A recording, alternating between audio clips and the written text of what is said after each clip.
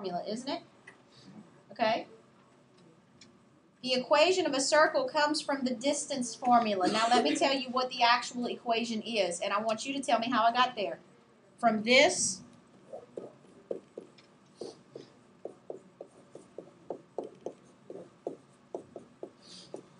to this,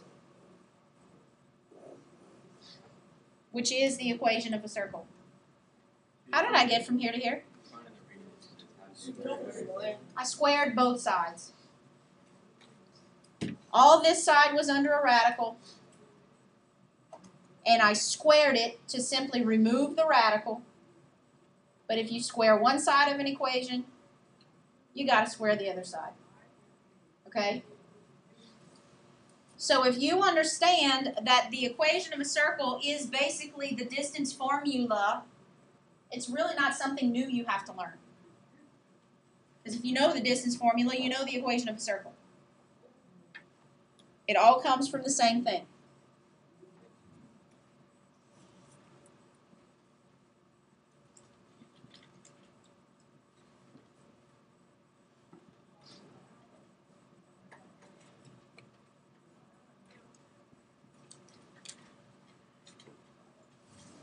This is the equation of a circle in standard form. We are going to identify the center, and we are going to identify the radius, which means how long the radius is. Then we're going to graph it.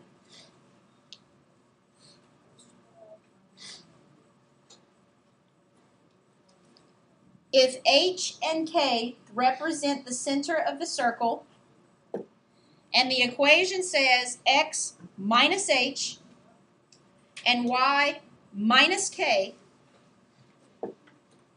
then the center, the coordinates of the center are in there with the x and the y. But what do you have to do to the sign of it? It's the opposite sign. Just like with the parabola. When we had to switch the sign that was in the parentheses, same thing here. So the center of this circle can be found at positive 4, negative 2. Positive 4, negative 2. For this, you just switch the second? Switch them both. You switch them both. Okay? Now, if the equation says it's equal to the radius squared and the number over there is 36, that is the radius after it has been squared. So what's the length of the radius? 6. The radius itself is equal to 6. If it's not a perfect square, then you write it in radical form. You take the square root and reduce it. Okay? All right, now if we're going to graph this circle,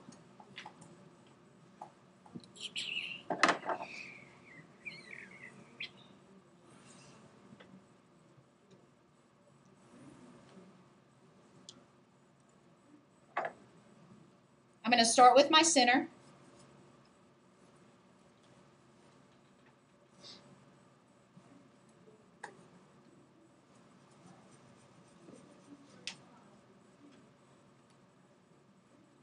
And for those of you who had me in geometry last year, when you're talking about the distance of something, how does it have to meet or go with a point?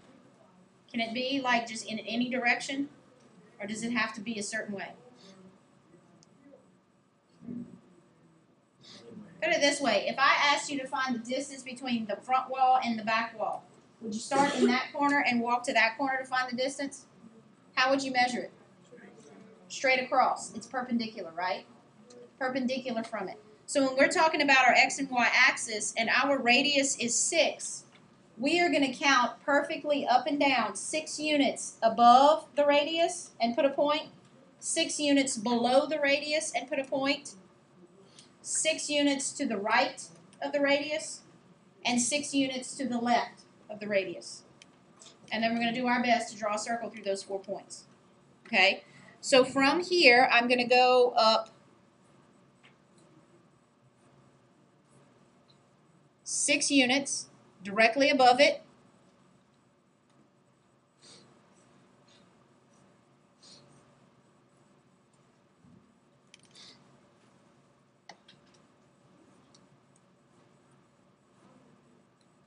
6 units directly below. Directly. And graph paper will make a tremendous difference here. And 6 units to the left and 6 units to the right.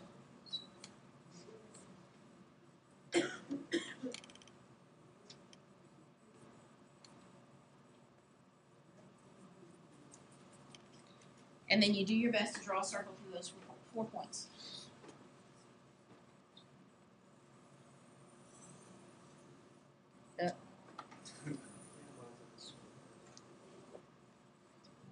Yeah, it's ugly. But on graph paper, it'll be a little bit better. Okay? It's a squircle. All right.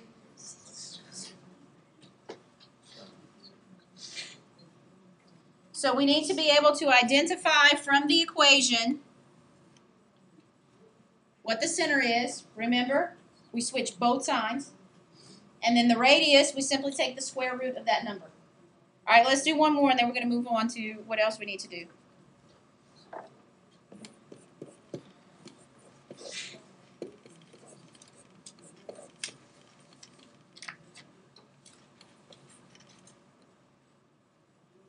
If I asked you to graph that circle, you would need to identify first the center, which I'm going to abbreviate CTR, and then the radius. What are the coordinates of the center? 3, 1. How long is the radius? 4 units long. If you were going to graph this, you would go to 3, 1, and you'd move 4 units up, 4 units down, 4 units right, 4 units left, and draw a circle. Okay? Not too hard, huh? No, graphs. But it's gonna. Yeah. You know. All right, now, what if I said I want you to write the equation of the circle that has a diameter that starts at 5, 4 and stops at -2, -6? What do we need to write the equation of a circle? The center and the radius, right? So that means that we are going to have to find the center and the radius. All right, let's start with the center. If we know the endpoints of the diameter, how can we find the center? We do the X, the midpoint. Midpoint formula. We're going to use the midpoint formula and find out where's the middle. All right, so step 1 is we've got to find the center of our circle. All right, so we're going to use the midpoint formula. As a refresher, that's x plus x over 2, y plus y over 2.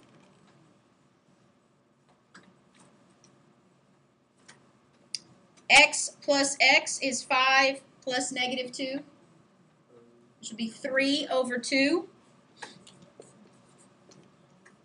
Y plus y is 4 minus 6, which is -2 over 2, or -1.